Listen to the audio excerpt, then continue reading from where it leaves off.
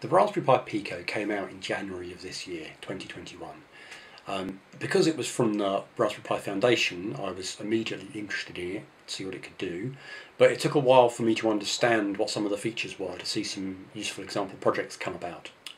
One feature that did strike me as pretty interesting is the combination of the fact it was inexpensive at like $6 and it could do HID support, USB HID support.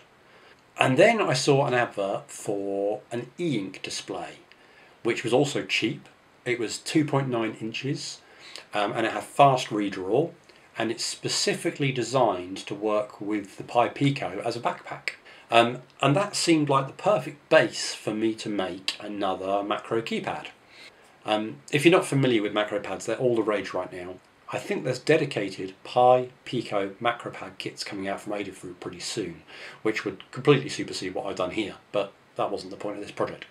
I took the plunge, I got hold of a Pico, and I got this e-ink backpack, and with the help of a few getting started guides, I got the demo code on there so that it would draw a fractal on the e-ink screen. It also demonstrated partial refreshes, which were quite cool because that was even faster than the full screen refresh. But then I hit a snag. The demo code available for this particular e-ink screen is MicroPython. What I found was the HID support that I was so keen to use is CircuitPython. Now, what's the difference? I wasn't hugely familiar with either of these, but both MicroPython and CircuitPython are versions of Python that you can run on these small microcontrollers, but they require a different, essentially, kernel/firmware to be programmed onto the board.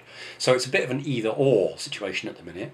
You kind of put one kernel/firmware onto the device and it lets you use MicroPython, so I could draw the screen, or you a microcontroller with a different firmware which lets you use CircuitPython, which meant I'd have an HID library and HID support. What I did is I went the CircuitPython route because there just seem to be more useful CircuitPython libraries out there. But that left me with a problem of driving the screen. I found someone else had ported some e-ink code for a similar screen to CircuitPython, which gave me a starting point. I just had to figure out the specialities of this particular model. I haven't got all the advanced features working, but I have managed to modify the e-ink driver code to render the pixels without glitching. I spent a long time trying to make a font library work, only to discover that actually wasn't that useful. The harder task is drawing the rest of the screen display using primitives. It turned out to be easier to make the screens in GIMP as images, export them as bitmaps, and then convert them to the bit format needed for my display, which I'm now pretty fluent in. My Macropad has multiple screens. I'm only using 2 so far, but the plan is to have up to 4. The screen pages cycle when you press the bottom button, which is the most inconvenient to access. The screen refresh that I've ported is a full screen refresh. It's quite slow compared to the partial refresh, so there's some optimization that could be done there. The other 5 buttons on my Macropad, they line up with their row of text, so the labels serve as a reminder of what it is you're getting when you press that button. The construction is very simple. I've 3D printed a surround and I've given it sort of mouse-like ergonomics so it fits in your hand. You can rest your hand over the recessed screen and left thumb click the buttons. I have my right hand on my actual mouse, allowing me to change focus. I find that quite an efficient ergonomic for me. The case is printed in ColorFab translucent green PLA, and most of the parts screw together, although the top shell is a friction fit. It took a lot of revisions to get that fit correct.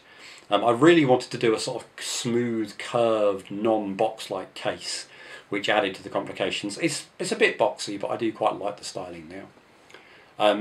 In terms of practicality, this has already become an indispensable tool for me.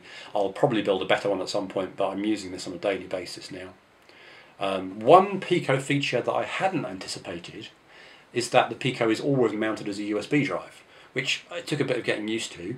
And the great feature of the Python is that I can simply change the shortcuts that I use just by editing a text file, essentially. Updating the graphics on my keypad is a bit more involved because of the route that I've gone, where I have to make these bitmaps and put new bitmap files on there for it to load.